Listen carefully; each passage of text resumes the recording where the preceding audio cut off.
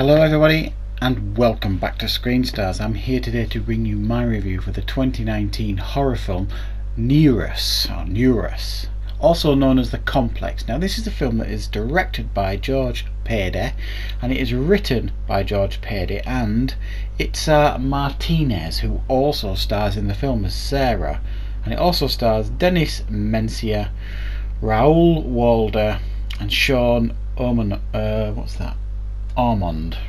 Right, now then, this is a horror film that focuses on this complex. There is a lady called Sara who has travelled cross country to see her childhood friend Will, to spend some time with him at this complex out in the sun.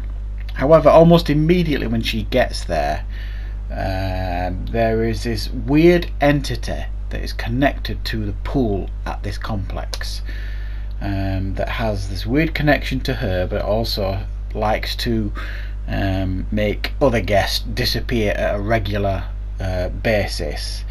Now, there are some aware of this entity. There are some that have witnessed strange things, that have reported things to the police, but nothing's ever been done about it. Nobody's really wanted to admit anything, that they've seen anything. Apart from Will's girlfriend, Lindsay, who at the beginning of the film you see she's off to Greece. You think she's off to Greece for a work project or something, but she's actually going to Greece to try and figure out more about these strange occurrences that have been happening at the complex, because she's uncovered some truths that she's going to investigate, hoping she can help.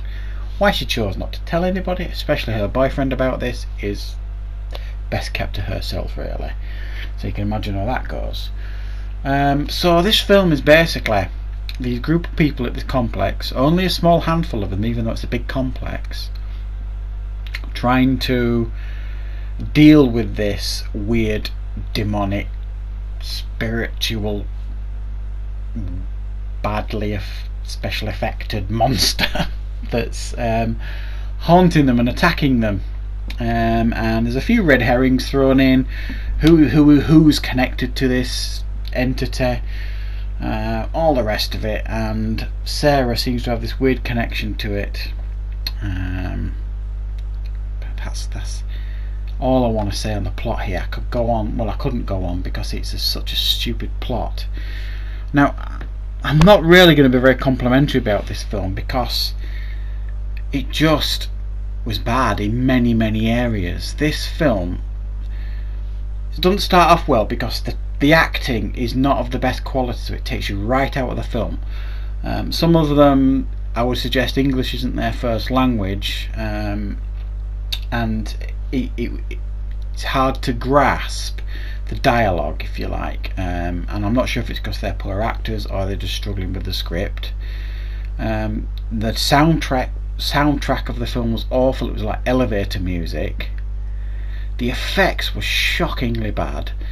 And do you remember the film The Abyss, the James Cameron film from 1989, I think, something like that? You remember them effects in there that was first shown in The Abyss and then perfected for Terminator 2, you know, for the T-1000. Imagine those effects from The Abyss, especially that tubular thing that was going after the people in the water. Imagine those effects, but being done by a child. That's the kind of effects that we're dealing with here for the most part. There's a couple of effective scenes effects wise, but it really takes you out of the movie because you don't know what this entity is. Is it a demon? Is it some underwater creature? Is it some spiritual entity, supernatural entity? It never really feels to me that they nail down what is happening, and that is bizarre because every other scene is full of someone giving exposition and convenient plot devices and searches on the internet and finding exactly what they're looking for within minutes. It's one of those movies that drives you potty because it's not how things work in real life.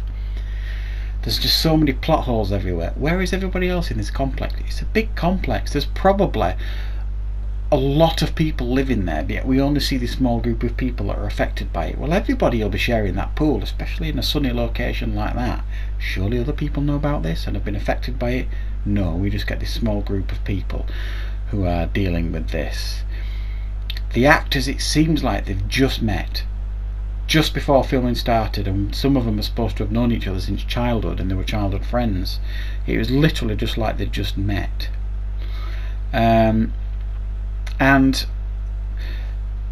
it splits off, like when the girlfriend goes to Greece, it kind of splits off at one point to follow her story in Greece, which initially was infuriating to me, because she was like doing these laptop, face-to-face time calls with a boyfriend, literally saying, oh, I might lose connection shortly because I'm heading up a mountain. Well, don't phone when you're going up a mountain. Phone him before you go up the mountain to let him know what you're doing. So lo and behold, spooky things start happening and she loses connection. Drove me mad.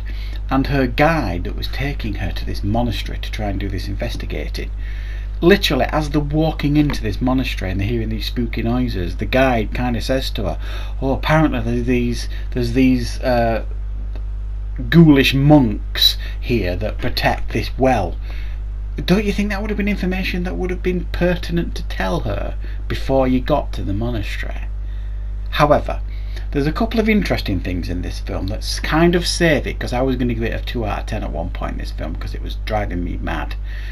But that scene in Greece where she gets to the monastery almost becomes a found footage film, and I thought that was the most effective part of the film. There were some reasonably good scares in there. I could feel the fear and terror and horror, and that bit really, really worked. So when it moved into another area of horror, that worked for me. And another area of the film that I thought worked reasonably well was the red herrings.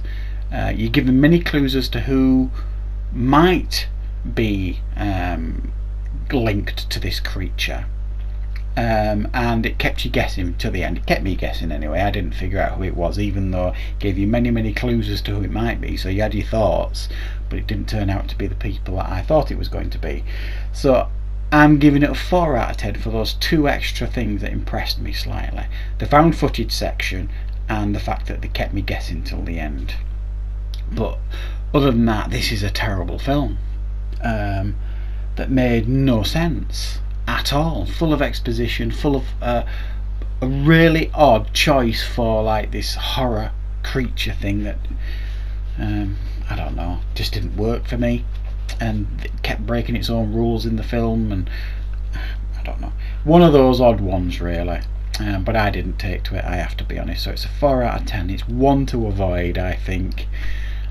So yeah, thank you very much for watching, everybody, and of course I will see you next time on Screen Stars.